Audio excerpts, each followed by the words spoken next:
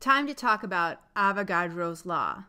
The general idea of this law is that the volume of a gas at a constant temperature and constant pressure is directly proportional to the number of moles of gas.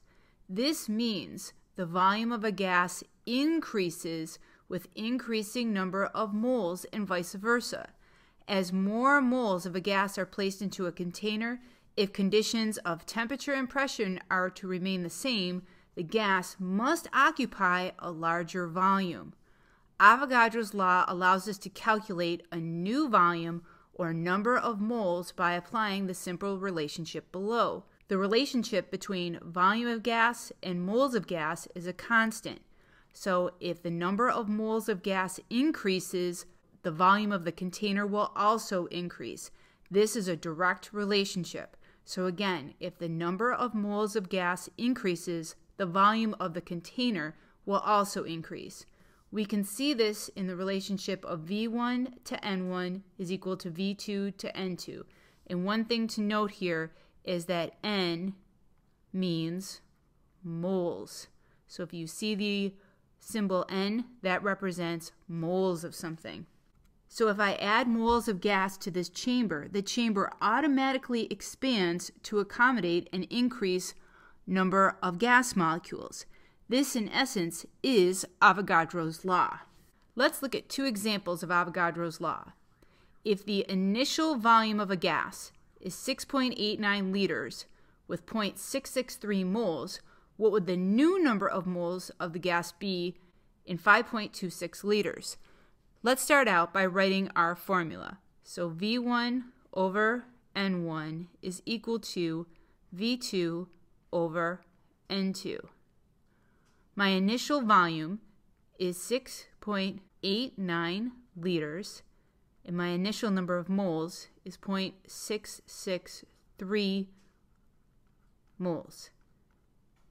We're looking for the new number of moles of the gas if the new volume is 5.26 liters. So we are going to solve for N2.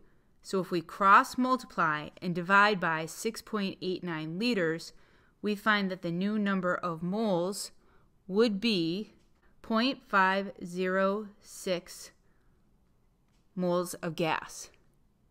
Let's look at another example.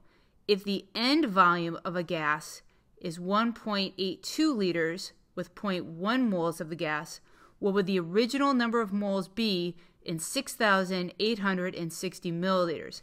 Now we have to be really careful here because we know our units of volume must be the same. So either I have to convert liters into milliliters or milliliters into liters. And I believe I will be converting everything into liters. So I'm going to write my formula.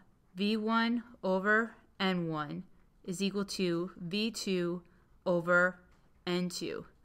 So we're solving for the original numbers of moles. So my unknown is N1. My original volume, if I change that into liters, is 6.86 liters. My end volume is 1.82 liters, and my end number of moles is 0.100 moles.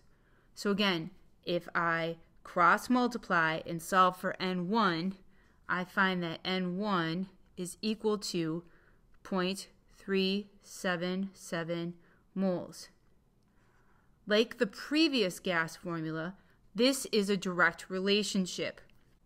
As the number of moles increase, the volume should increase. So if we look here, my end volume is 1.82. My original volume is 6.86 liters. So if I'm working backwards here, my moles of gas should be larger. And I see that by looking at my answer, my number of moles of gas is 0.377 moles. That is much larger than my final mole of gas, which is 0.100 moles. And this is a brief example of Avogadro's law.